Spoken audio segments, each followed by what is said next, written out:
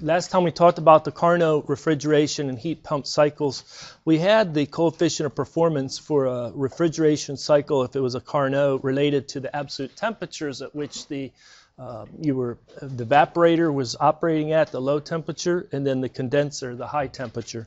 Likewise, for a heat pump, you have an analytic expression for that maximum coefficient of performance. Well, we're going to talk about the vapor compression refrigeration and vapor compression heat pump cycle, the practical Carnot, what's actually implementable. All right, so in review, we had 4 components: compressor, condenser, turbine, evaporator. The flow of the refrigerant was through each of the components operating in steady state. And we had the heat pick up in the evaporator into the working fluid, QL. That would be as how many kilojoules per kilogram of refrigerant flowing through.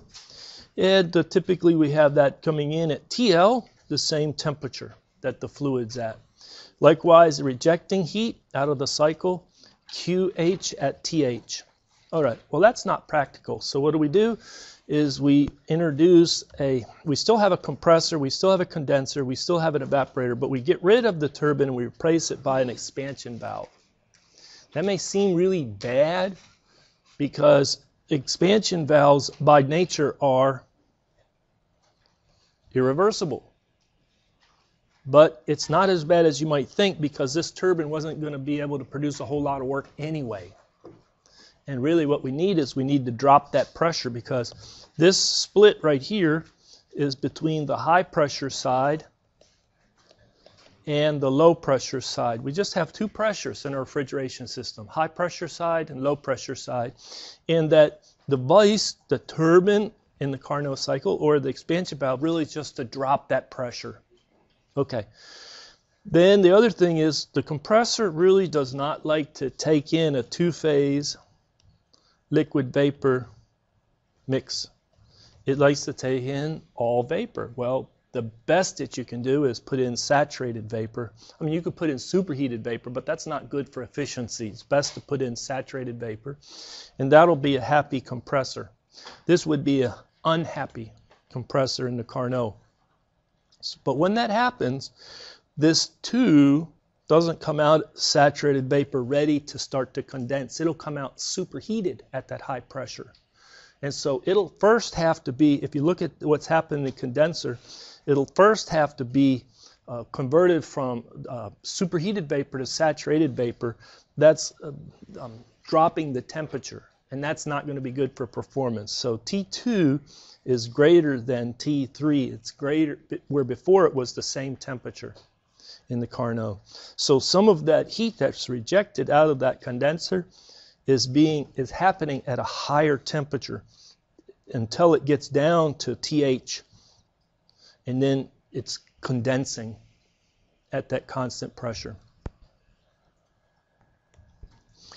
All right, what is not a component? So what we're going to do is we're going to have an opportunity for you to answer one question today. So if you get your hand up early, then you're done for the rest of the class, right? So, but what is not a component of the vapor compression refrigeration cycle? Expansion valve, compressor, evaporator, turbine, or condenser? Okay. The turbine, and you're done for today. Thank you for participating. What is not a component of the Carnot refrigeration cycle? Yes, sir. Expansion valve. So you're done for today. All right? Very good.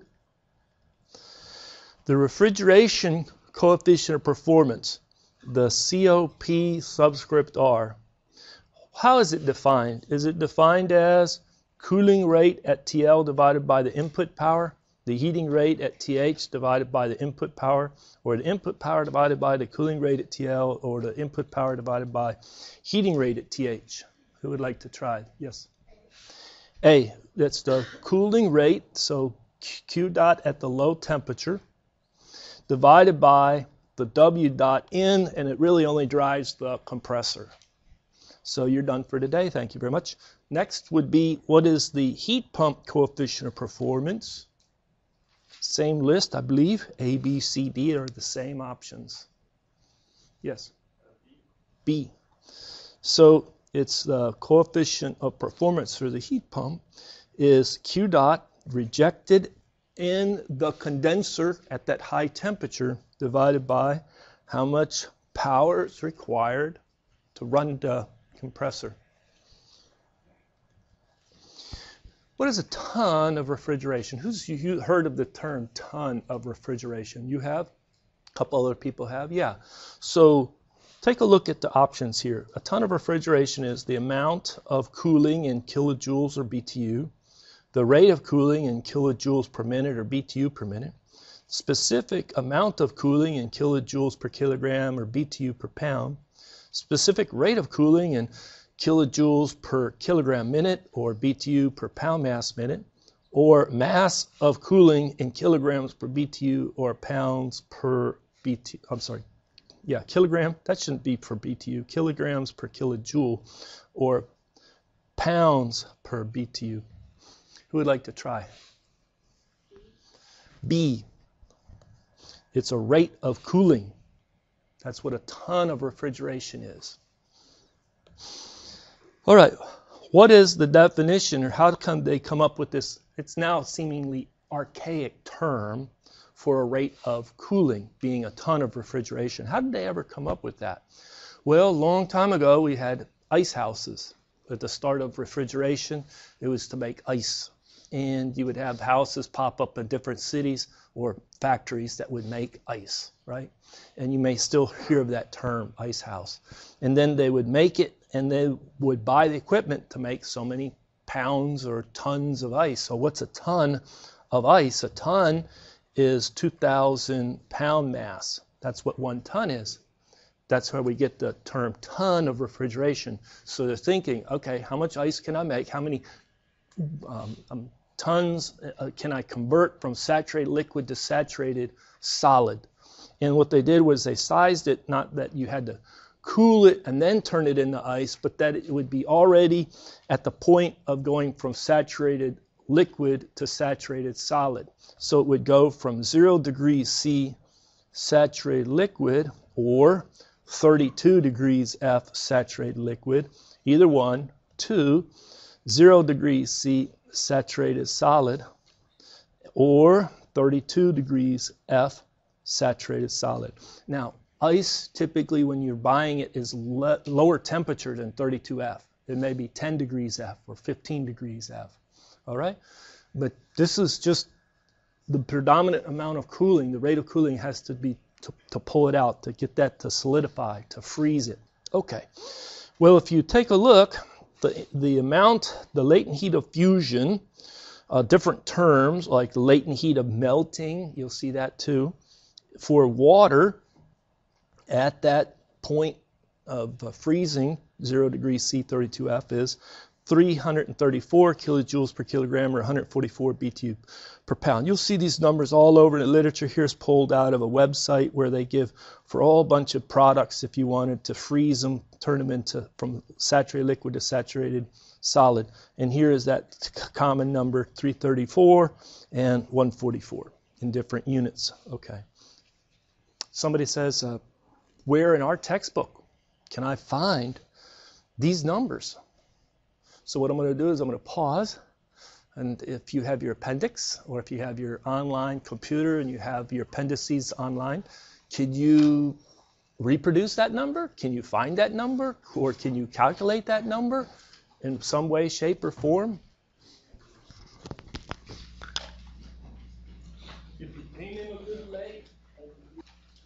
Well, let me pick it up here. Let me ask this question. Somebody could say, we don't want the latent heat of fusion. That's like either melting it, turning it from solid to liquid, or from freezing it, turning it from liquid to solid. Maybe I want to go from liquid to vapor.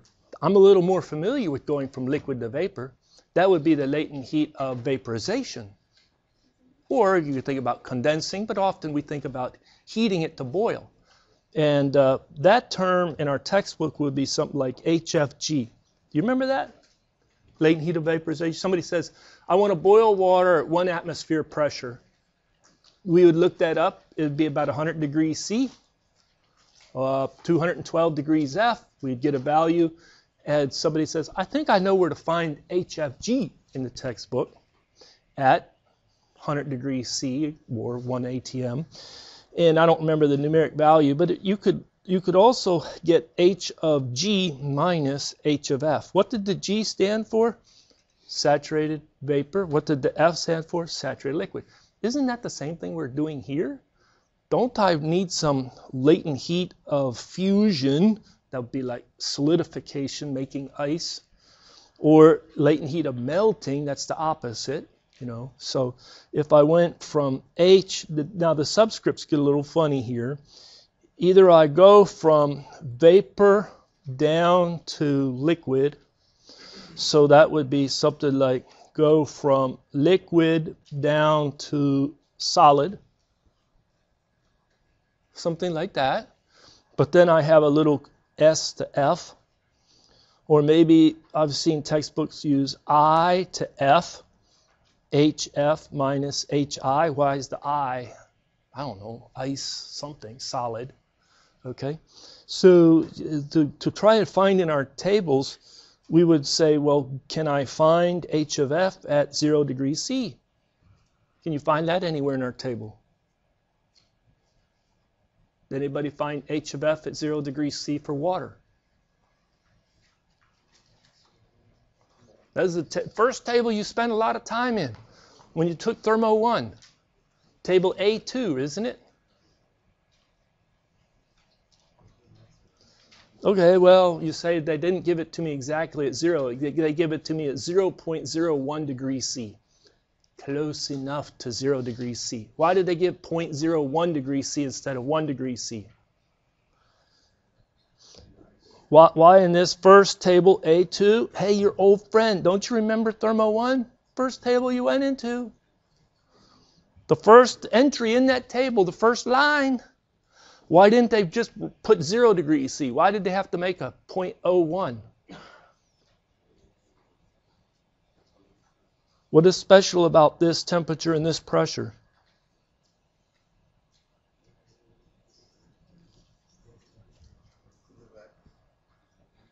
No, that's not a vacuum. Well, it's below atmospheric pressure. You're right. You're a state of vacuum. But it's the CP, the critical point. No, good try.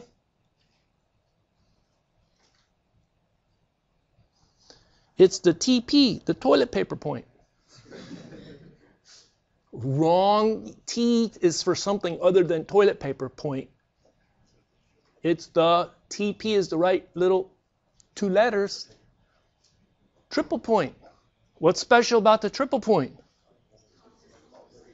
All 3 phases can coalesce in equilibrium at that temperature and pressure. You can have liquid, solid, and vapor all coexist at that temperature and pressure. That's the only point that it can happen at, in equilibrium. All right. Anyway, that's close enough to 0 degrees C, so I'm looking for this saturated liquids enthalpy.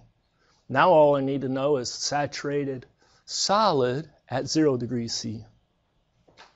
I didn't say this book made getting that number easy. What you do is go to table A6. There's the same temperature, close enough to 0 degrees C. You come over here and you look saturated solid, but that's internal energy, saturated solid. Why did they put an HI? Hey, that's what they chose, subscript, didn't they? So what's this number? So we're going to do the heat of fusion is saturated liquid minus saturated solid. So I have to worry about a negative of a negative number.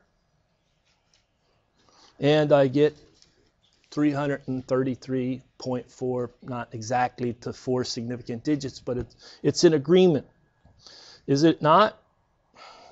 Good enough. All right. Now, if you said I want to do that in the USCS, United States Customary System Units with degrees F, and here they switched it. There is the not triple point, but this is the triple point. But there you go. You get this minus that, and it's close enough to 100. And what did they say it was? 144, 143. All right. We continue on our game of questions and answers. Those that already participated are out. A ton of refrigeration equals this many BTUs per minute, this many BTUs per minute, this many, or this many. D is correct. Now, this is pretty good because what does this number look like? Pi. Yeah, it's not going to be pi. How about this one? R bar, molar mass of dry air. And, well, you have 200 or 1, and you probably remember in your equation sheet it's available. But how did we get that number? Well, you start off, you say the rate of cooling will be, I'll take that mass, I'll have to pull out that change in enthalpy, that heat of solidification or fusion, or even sometimes called melting, and then we're going to do it in a certain time period, okay? And that time period is 1 day. So basically they're saying, I could leave that as a symbol, delta T, okay? They're saying 1 ton of water, and I'm going to go from saturated liquid to saturated solid, that's that heat of solidification, in 1 day. That's the rate of ice production known as a ton of refrigeration. That's how they sized the systems and sold them. Kind of like archaic term, like how powerful is the engine in your car? They rate it in horsepower because they were replacing horses. And somebody says, I have a system, I'm running it with 15 horses. Can you sell me an engine that I can get rid of my 15 horses and that'll do the same amount of work, do the power? I said, sure. I have an engine that's 15 horsepower equivalent. Well, the same thing here, a ton of refrigeration. So you have 2,000 pound mass, and what was it? 144 BTU per pound mass. And you're going to do it in a day. A day is 24 hours. And then each hour has 60 minutes, so you could put 60 minutes per hour. And so we get rid of the hours, we get rid of the pounds, we get BTUs per minute as my final unit. And somebody have a calculator? Oh, look at that. How come I didn't cover this up?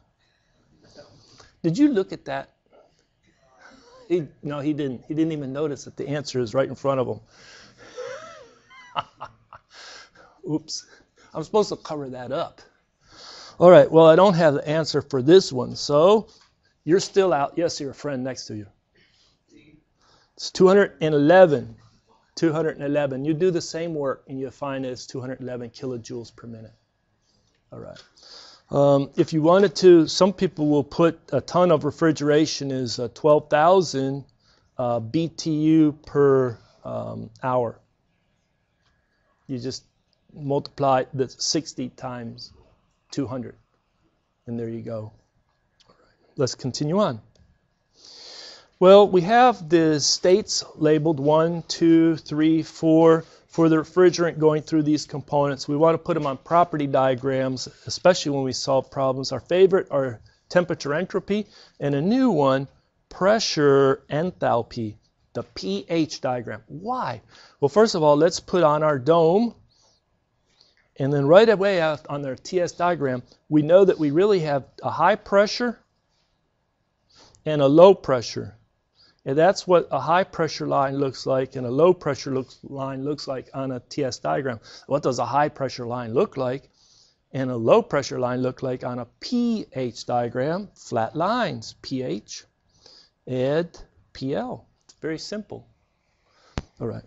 But what does the dome look like? It looks like this on a pH diagram. Okay. What was at the top of the dome right here? It was the CP, critical point.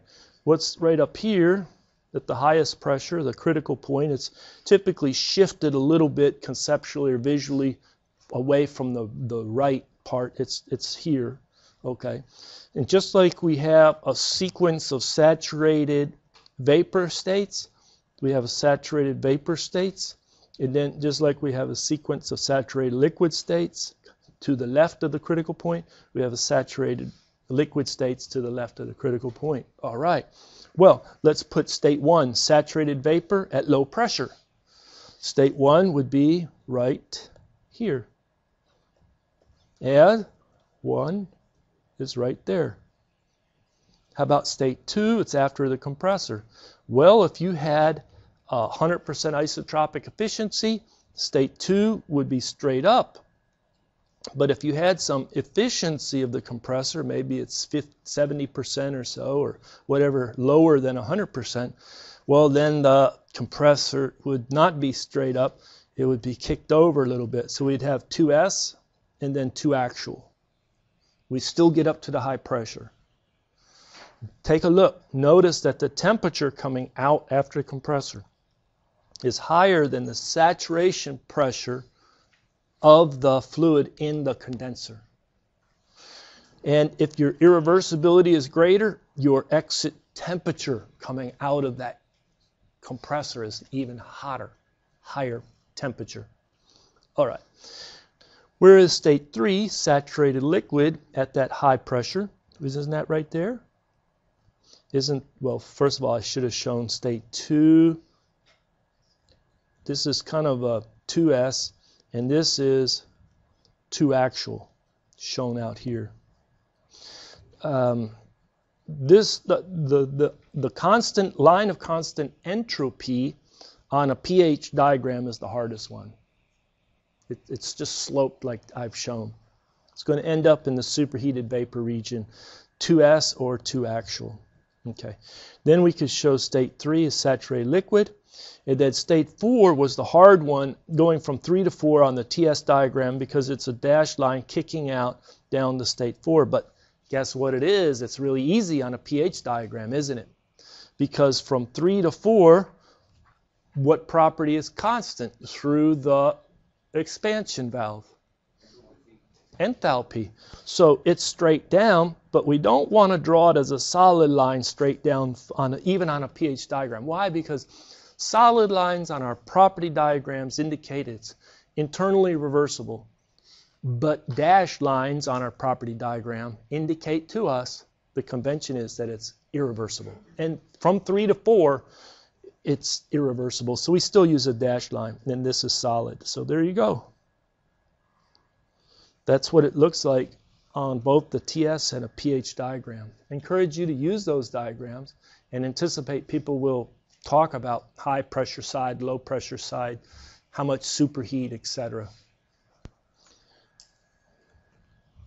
All right, continuing our game here. The pressure in the evaporator is either high or low. I got it. You have to raise your hand and I catch my attention, not just call it out. The pressure in the evaporator is low. You're done? The temperature in the evaporator, it's low. You're done for the day, right?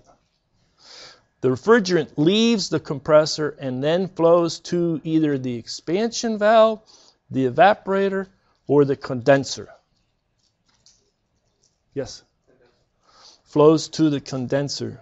At this point, I like to tell a little story. It's been a number of years now, 5 or 6 years. I had a student about this point in the semester say, "Professor, you're wrong. I worked in the industry for 10 years or 5 years before I decided to get a mechanical engineering degree. I've done this in the automotive trade, worked in air conditioning systems and repairing. And the refrigerant, when it leaves the compressor, goes to the evaporator. I know that." I said, "Okay, time out. Just listen to me. We'll continue the conversation later after the lecture is over." By the time the lecture was over, you come up, "Oh, I'm sorry. You're absolutely right. And you know what? All the time I worked in that industry, my concept of what was happening was wrong." I can't believe it. This is tricky stuff. And believe me, there's a bunch of technicians working out in the industry, and I'm sure that they're really confused at times. But there's also some technicians that really know it hands down. And if you ever get in the industry, you'll know it because there are some really good technicians that know what's going on. And you can easily get confused in air conditioning systems. Why? Because think about it. Evaporator. Oh, that's where you're changing something into vapor. True. We just studied power cycles boiling water. We didn't boil water at low temperature, did we? We boiled it at high temperature, high pressure. And now we're working refrigeration, and where we're changing it into vapor is at low pressure and low temperature, just opposite of what we had in the vapor power. So take your time. It's a little challenging at first. Make sure you sort of play it over and over in your mind, what's happening in the evaporator, what's happening in the condenser, etc. All right, next one. Refrigerant leaves the condenser and flows to the A. It leaves the condenser and goes right to that expansion valve. Very good. Flow through the evaporator, probably the hardest question, or one of the hardest I get today, is either isothermal, isentropic, or isenthalpic. Flow through the evaporator.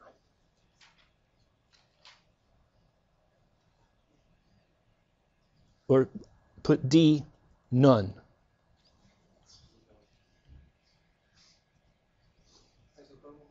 Isothermal, absolutely. But in your mind, you have to remember, it's constant pressure. And let me go back and look at that property diagram again.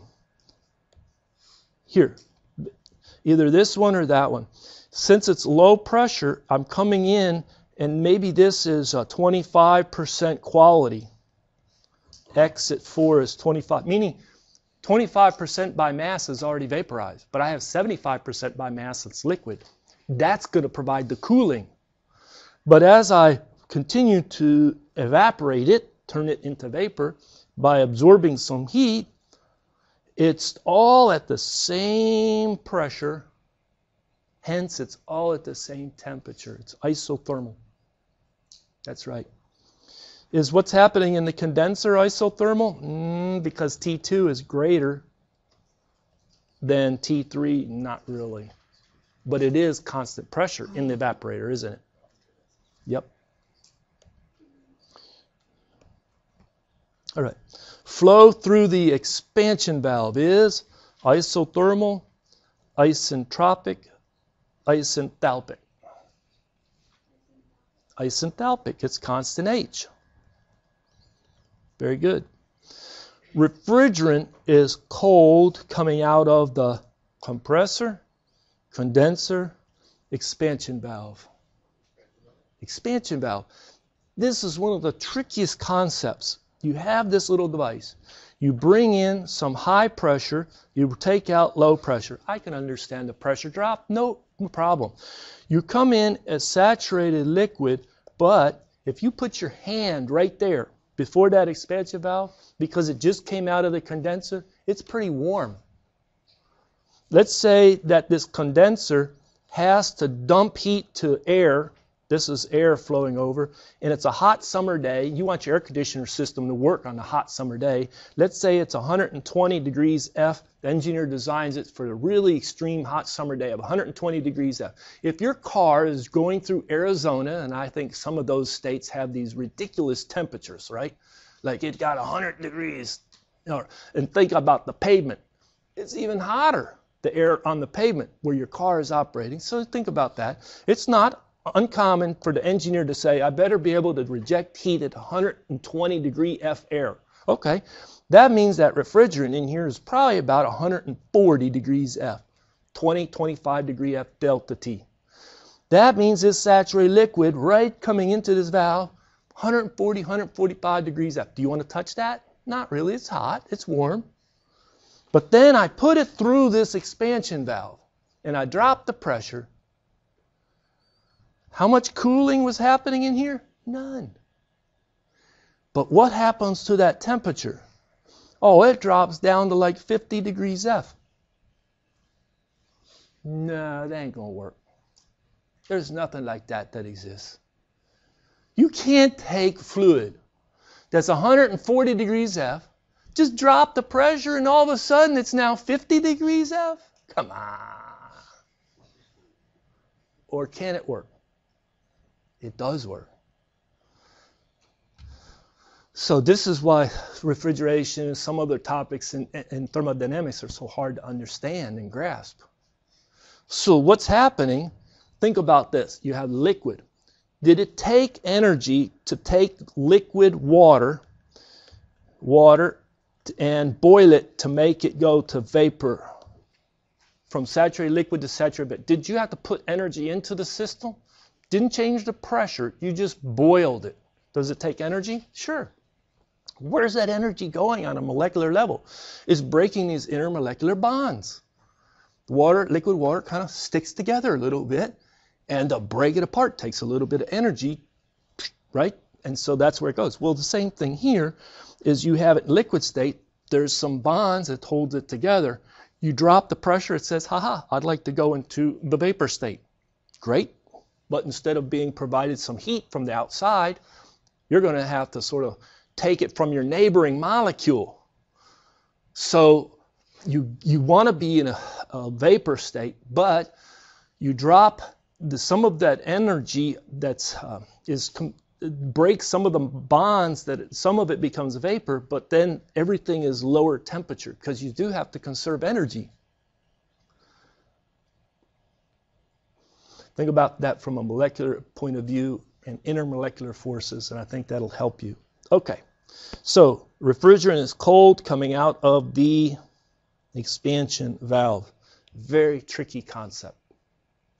Another good diagram to help you on that one would be our pressure temperature diagram, PT diagram. Hey, haven't seen that in a long time. Our old friend. It kind of scooted up here, got to a point, scooted up here, went to a point, went up like this. That point just continues on. This point was called the CP. This point was called the TP. All out in here was gas or vapor. All over in here was all liquid. And all over in here was all solid. And what you do is you're dropping the pressure at your saturated state. So there you were on that line.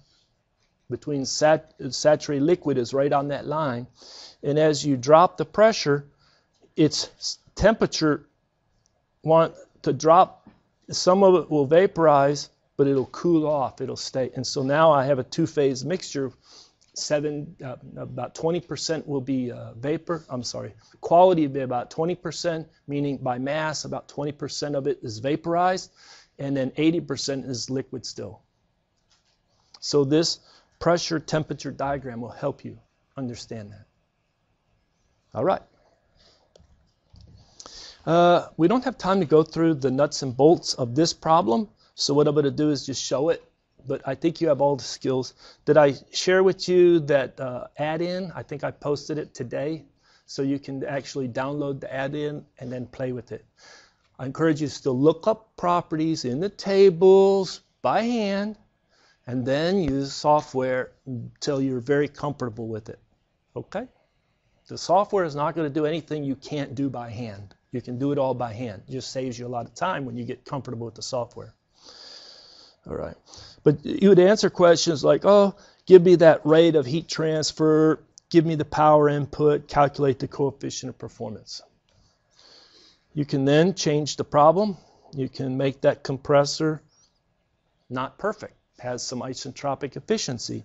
Then, hey, it's going to take more I forget what it does. For the cooling rate, it probably goes down, takes more power, the coefficient of performance degrades. Plot on the temperature entropy diagram as well as a pressure enthalpy diagram. These are drawn to scale as best can be done in Excel. This would be state 1. This would be state 2S. This is state 2 actual with that lower efficiency for the compressor. Then this would be state 3. This would be state 4. You could take a look visually. That quality looks to be, about 25-30%. At state 4. On a pressure enthalpy diagram, this is state 1, state 2S, state 2 actual. It's more superheated at state 2 actual because of the low efficiency. This is state 3, and then straight down with a dashed line. With a dashed line gives me state 4. All right. Heat pump. Well, what's the difference? You still have a vapor compression system. You still have a compressor, condenser, expansion valve, evaporator. The goal, the desire, this is the difference. This is what you want. You want, often we have heat pumps in homes and they run in the winter. And so it's a cold outdoors and you want to take some energy from CPS, electricity, put it into a system to provide more heat to the interior of your already warm house. It's not just going to be electric resistive heat where you just multiply the power that you purchase from CPS times 100%, and that's the Q dot heat into the house. That's electric resistive heating. But here what you want is you'll take that power you purchase from CPS, multiply by a coefficient of performance of the heat pump, which is going to be greater than 1, typically a lot greater than 1, and you will get more heat into the interior of your house for the same amount of electricity you purchased. That's why we have heat pumps. All right.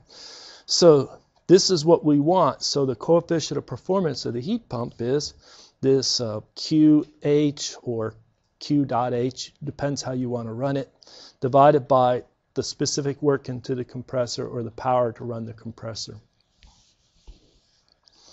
Okay. What is the heat pump coefficient of performance? A, B, C, or D? B, it's the heating rate, that's that Q dot at the high temperature, divided by the power input to run the compressor. Very good. It's for the same condenser and evaporator operating conditions. Can you show that the coefficient of performance for the refrigeration system, if you just added 1 to it, it would be the same numeric value as the coefficient of performance for the heat pump system? Sure. Here's the quick derivation. You start with what is the coefficient of performance for the heat pump? It's Q dot H divided by W dot. Okay. You recall the energy balance. The energy balance says what comes in here, W dot, plus what comes in there, Q dot low, must all go out, Q dot H. That's true. So Q dot H is equal to W dot plus Q dot L. Once we make that observation, stick that into our definition right here. Notice that we have W over W, so 1 plus Q dot L divided by W dot. You say, hey, I've seen Q dot L divided by W dot. That's my coefficient of performance for refrigeration cycle.